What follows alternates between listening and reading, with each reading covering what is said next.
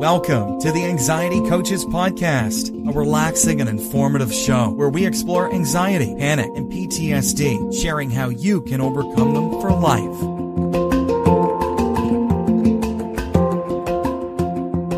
Aloha! Welcome back to the Anxiety Coaches Podcast. I'm your host and coach, Gina Ryan, and I am so happy to be with you again today as together we can consider the many ways to bring your mind and body back to its natural peace and calm. In today's episode, I'm talking about letting go of anxious victim mentality. In the last episode, I talked a little bit about handling the negative messages that anxiety speaks. And I wanted to dovetail with that a little bit because that can lead us into a victim mentality. We can begin from the anxious thoughts and messages to have anxious victim mentality, to be really thinking that everything outside of us is what's in control of our lives and how we are feeling and actually getting on in our lives. You want to gain new power over your life. If you have been anxious for a long time, you may not have a place where you're, cowering in a corner as a victim, but you may have places where you feel like things around you have power over you, where that may not be necessarily true. Like, is victim mentality keeping you from living your full potential? Have you ever felt that others are always doing things to you that keep you down or keep you in your place? It's easy to fall into the trap of feeling hurt by others, but you don't have to stay there. You can actually overcome this. And it's probably not even true that others are doing this. And if they are, once you get your power back, you will see clearly where situations that you are in need to change. But when you're in the victim mentality, you don't often respond with power and control over your own life. You just go along. The victim mentality can affect everything in your life, including your work, your family, and all of your other relationships.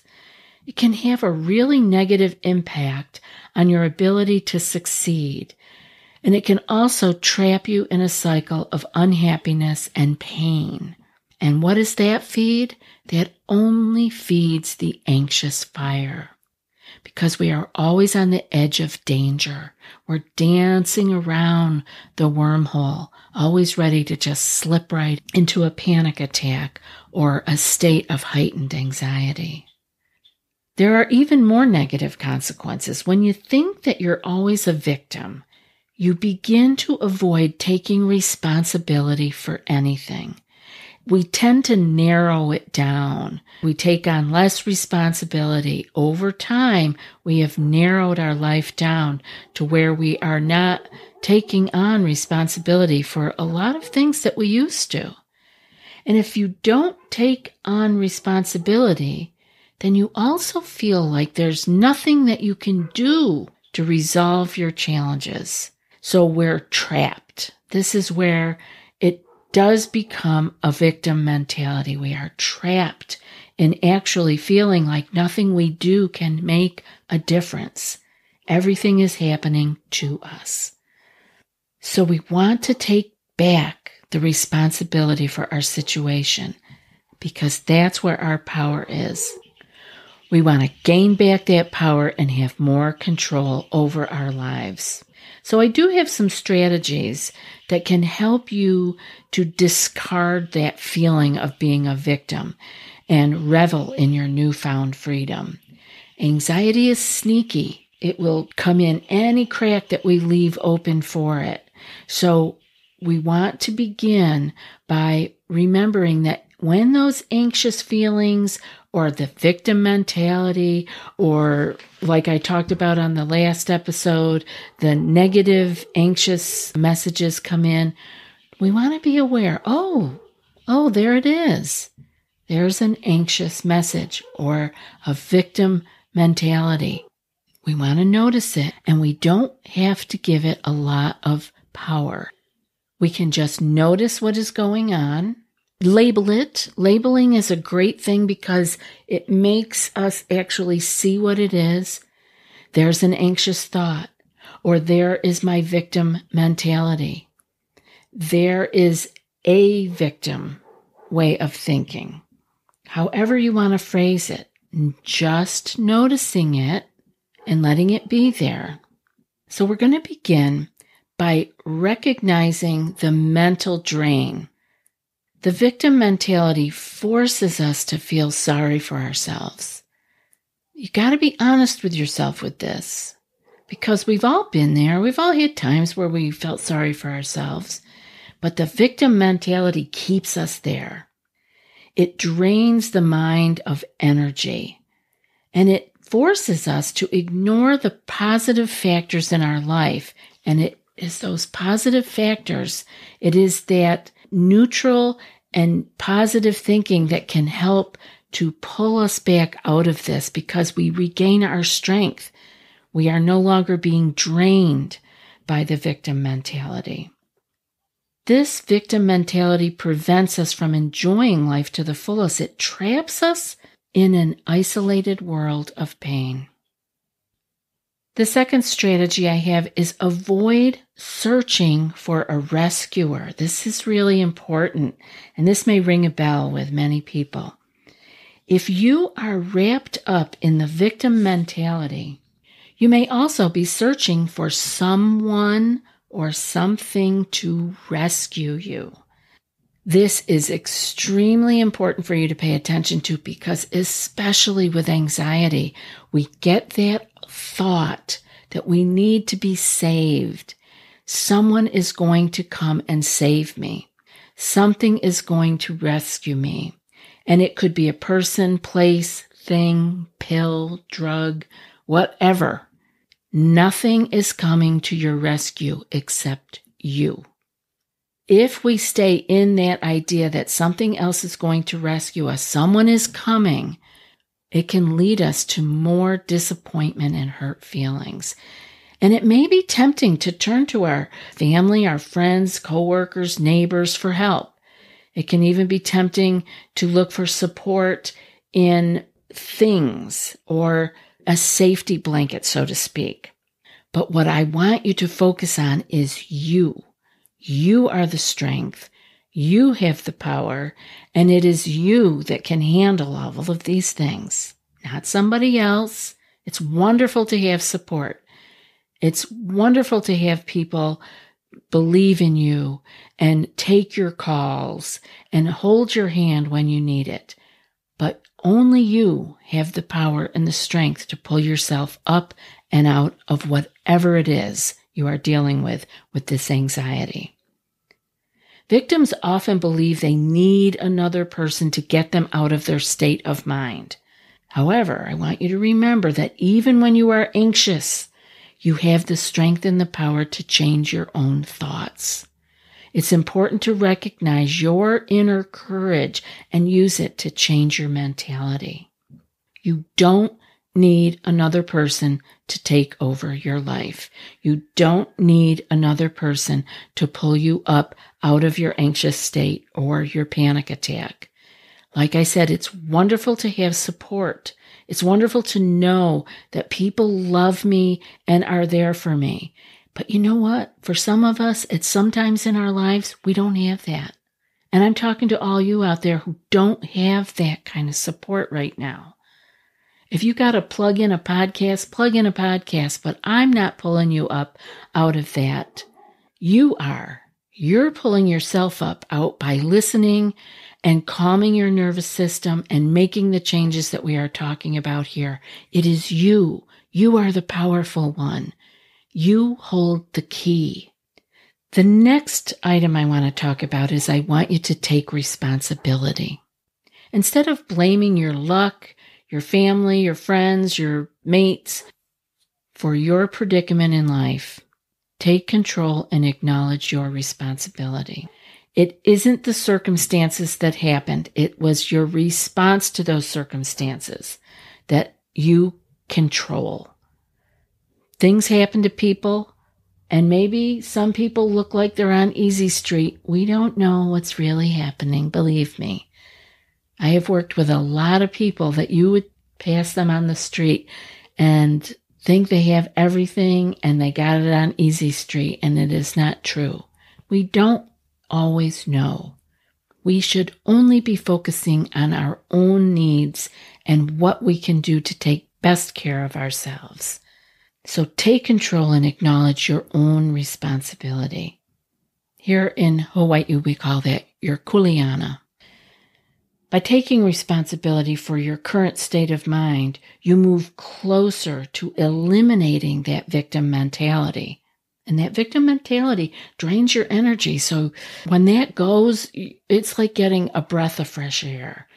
You'll recognize your power to make positive changes and stop being a victim the more responsibility you take. This is a great place for your journal because you can say, what is my responsibility? Where can I take on more responsibility? Where have I let go of my responsibilities and dropped the ball? These are great places for us to be, self-reflective and make some changes, because that is where your power is. The fourth thing that I want you to consider doing is meditate, because meditation is a powerful tool that can help you to see the world in a new way, your world, your inner world. Meditation is you getting to know you because you're spending time with your mind. It's not about reaching some states of consciousness changes. That can happen. That is a whole nother ball of wax. What I want you to do is use meditation in the way that it is meant as a way of getting to know your own mind, you with you. This can really help you to find peace and calmness in those little corners deep inside you that are always there. We just forgot how to access them. It can also help you to turn inward and see if you have a victim frame of mind somewhere in there. By practicing meditation, you may discover that your issues are insignificant. You may notice how your mind and your body react to negativity or stress. This will allow you to focus your energy on creating positive coping mechanisms that don't involve victimhood. One of the benefits of meditation is the ability to see your own thought process and change it. We can't change things that we are not aware of. You have to spend enough time quietly to see what your mind is doing in order to learn where you can make changes in the process. Meditation can also help you become an observer, a really good observer, as you see your own state of mind. It can help you to find closure and stop the victim cycle. We can't change what we don't see, what we are not aware of. So meditation can really help you with that. Like I said, I look at meditation as you being with you, seeing where the mind goes, observing it, having curiosity about what the monkey mind is doing. We can't quiet something down that we are not familiar with. That's actually what meditation is. It's becoming familiar with your own mind. So there's another tip here for you. I want you to try other stress relieving techniques, all of the ways that you can find that help you to reduce your stress.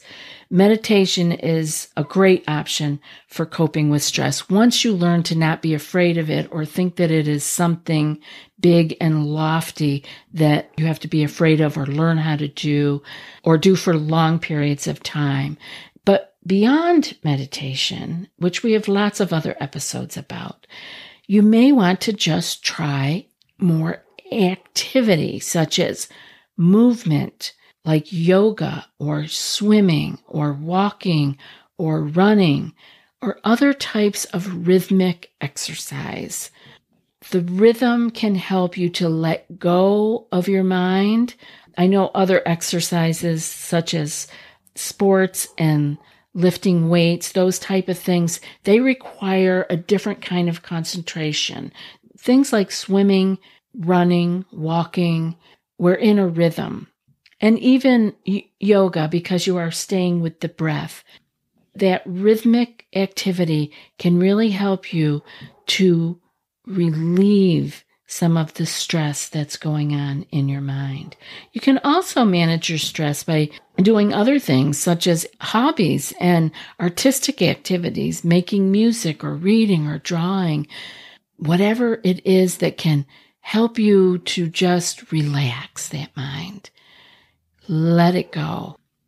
The ability to manage your stress will help you to create a new mindset that is much stronger and healthier, and it'll help to make you a more powerful individual. And when you feel more powerful, you will have no need for that victim mentality. As you experiment with different stress-relieving techniques, you'll discover new ways to let go of the negativity, to not let it take hold of you so easily. You'll learn how to stop blaming others, blaming luck, thinking that life is doing this to you.